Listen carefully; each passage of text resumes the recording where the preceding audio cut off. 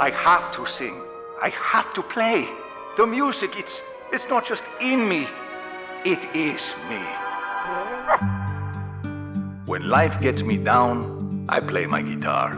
The rest of the world may follow the rules, but I must follow my heart. You know that feeling? Like there's a song in the air and it's playing just for you?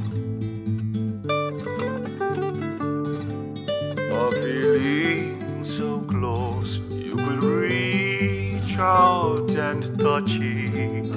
I never knew I could want something so much, but it's true.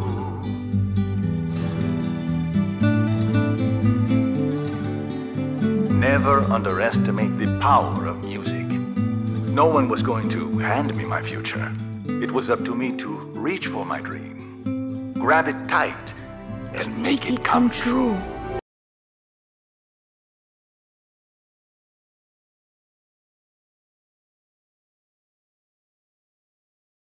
What's going on?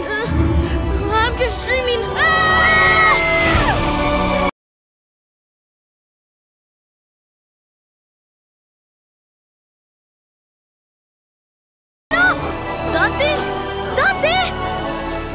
You gotta stay with me, boy. We don't know where we are. This isn't a dream then. You're all really out there.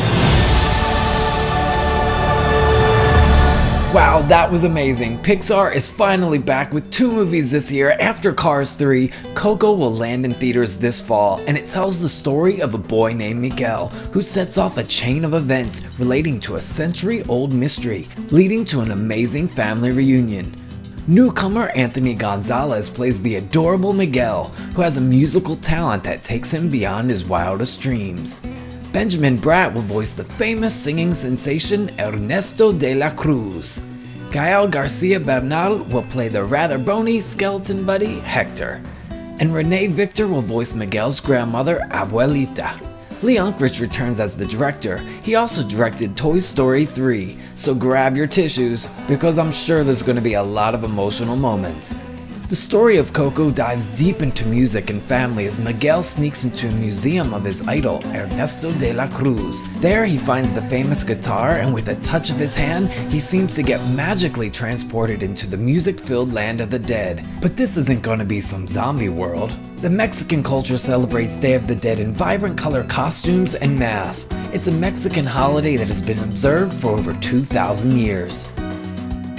Miguel is not alone. His faithful companion Dante comes along with him for an epic adventure. Along the way he'll meet his dead yet incredibly animated family members of the past, and a certain bony buddy named Hector, who is a trickster who helps Miguel on his quest to find De La Cruz in the giant underworld.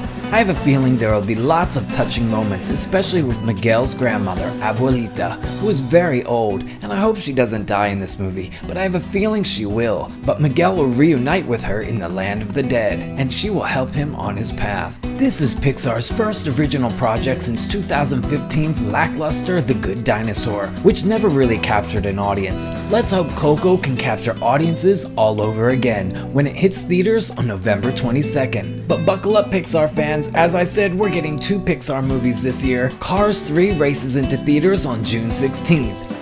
Have you seen the tragic Lightning McQueen crash yet? If not, click this video here and meet all the new characters from Cars 3, including a Destruction Derby school bus. What?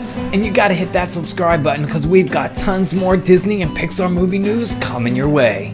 Which Pixar movie are you most excited for, Cars 3 or Coco? Leave your comment down below.